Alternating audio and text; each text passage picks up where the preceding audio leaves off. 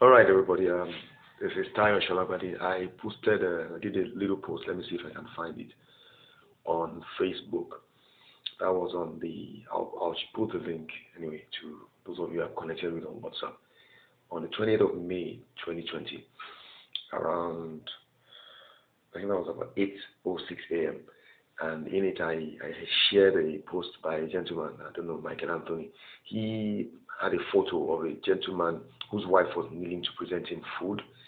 And he wrote on it, "Ladies in the house, can you see love? And how many of these can do this for your man?"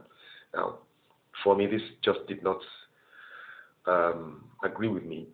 I'm not saying it's bad. I just wrote instead when I shared the photo, I said, "I'm sorry. I know I'm supposed to be an African man. I am not saying our culture is bad in this regard, but I simply find it impossible to accept to have a female partner relating to me in this manner. Respect can be given without subservience. This is my personal view." Now, I hardly ever get many comments on my posts generally, people just read through. But this time around, I had quite a number of several people saying some things. And basically, there seemed to be like some debate about whether or not, some people were saying the advent of civilization, in quotes, the white man's mode of living being forced on us had made us drop what's supposed to be part of our culture. And some other people were saying, look, this is normal, there's nothing wrong with it and all that. Now, this is my own position. First of all, I have absolutely no problem with our culture. I actually love the Yoruba culture in particular, the African culture in general. And I know that respect being shown in an outward manner in terms of how you, for instance, for females to genuflect or to kneel and males to prostrate and things like that, and to use the proper language in speaking, I value those things a lot. However, a lot of things have changed in our society. One of the things that happened with gotten Western education, I am now kind of re-educating myself to pay more attention to African culture and traditions because I find that they're very useful. So I'm trying to drop some of the Western education I got in terms of the ways of living to adopt more of what belongs to my own people. My problem with this photo and what it supposedly suggests, the gentleman wrote and said, love. I don't believe that shows love. I believe one of the things that has been done in our culture, and that's why I say it's contemporary Africa, is that there's been kind of societal pressure on members of the female gender to show respect to the male, people who belong to the male gender, especially their spouses, by being fearful of them. That was why we had a lot of domestic violence being carried out by men in the earlier years. Now, a lot of things are changing now. There's been awareness, and we're trying to train our young men to become different. But that's why we had a lot of domestic violence being mainly committed by men and women being the victims. It's changing now, like I said, a lot. And so it was more fear. So because there was a fear of you getting beaten up by your man, or you having society literally stigmatizing you because you do not behave in a manner that's expected of a woman to a man, which means being subservient. And I've said it before, and I'm going to say it again. There's a lot of things in the African culture from, 5 decades ago, that made women to be kind of, even look at the politics, we're trying to change all of that now. That's what I'm saying. Women were put in the back seat. I have never liked that. Maybe because of my exposure to, I'm not the only one that got exposed to Western education, but I have never liked it. I've always felt that every human being, regardless of gender or age, that demonstrates capacity to add value should be given the opportunity to do so. This is where I value the developed societies. I have a problem with their permissive parenting model, but I love the fact that they are willing to acknowledge a person, regardless of age or gender, for the most part, in terms of his or her ability. That's why you have child geniuses, child celebrities in those parts of the world. And that's the problem I have with the photo.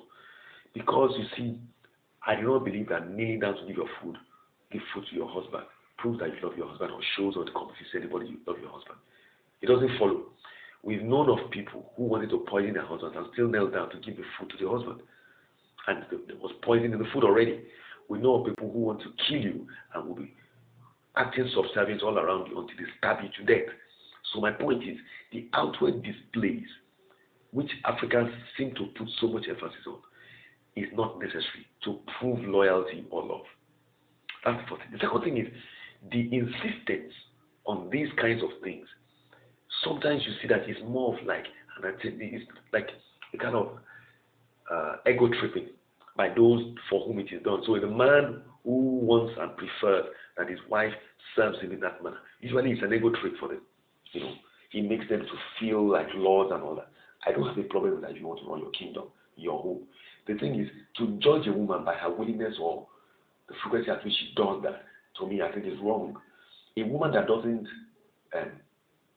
go around kneeling down to all, well, okay, to grown-ups, to adults, of course. It's good for a woman to do, an African woman. That's the way to train this.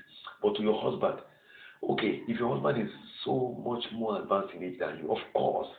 I mean, a woman that's married to a man that's about 20, 30, 40, even 10 years as senior in our culture, it's okay. And that's what used to happen in the old days. These men would actually tend to marry younger wives. Maybe the first wife would be the one that's around their age group, but the younger wives were much, much, much younger. And so naturally it followed. They would effectively be equivalent to their daughters, you know. And so it made sense. But what I'm saying is the man who is like 5 years older than his wife, some of them are even the same age.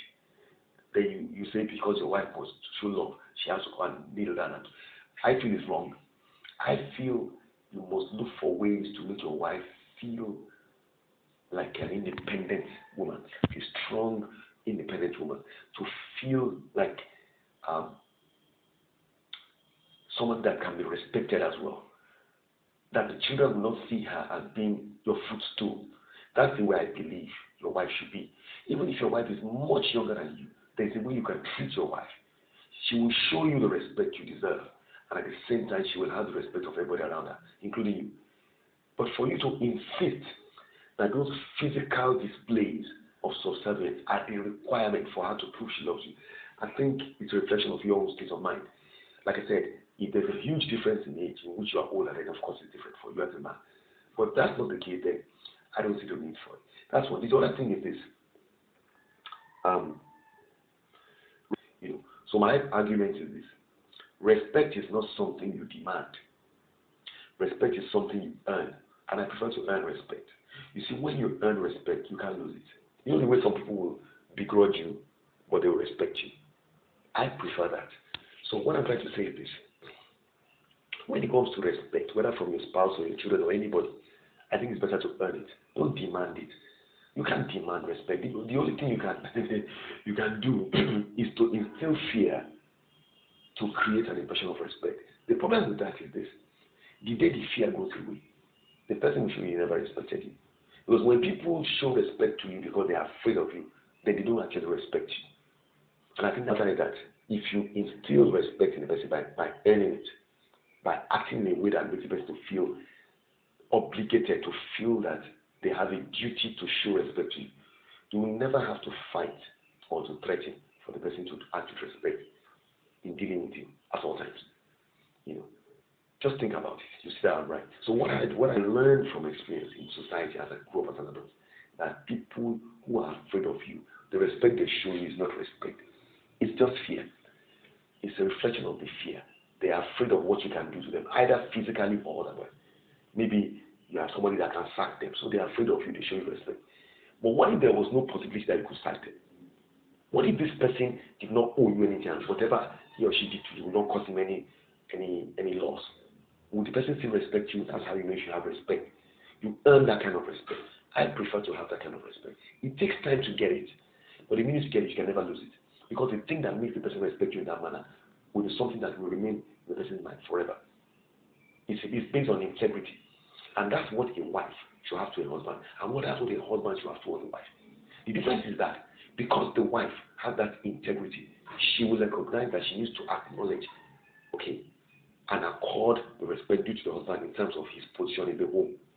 And that the husband should be the head. Whether or not she has more money than him, she will give him that respect. But it's not because she's afraid of him and what he can do. It's because she actually believes that he deserves the respect. kind of respect can come because you love the person. And if you love the person, you want to give the person, you want to let the person to have dignity in the way you relate with him. You won't be talking down to him, and all that. So that's my position on it. For me, it's not so much about African culture. It's more about being a human being. How do you treat your fellow human being? Your wife is not your footman. Your wife is not your slave. Your wife is not your servant. She deserves to be honored and respected, not just in the privacy of your home, but anywhere you go. So and I don't believe our culture is like that. I believe our culture, the African culture from ancient Africa, dignifies women. But I think some of us have taken it too far. That's why we have some abusive practices that apply to widows.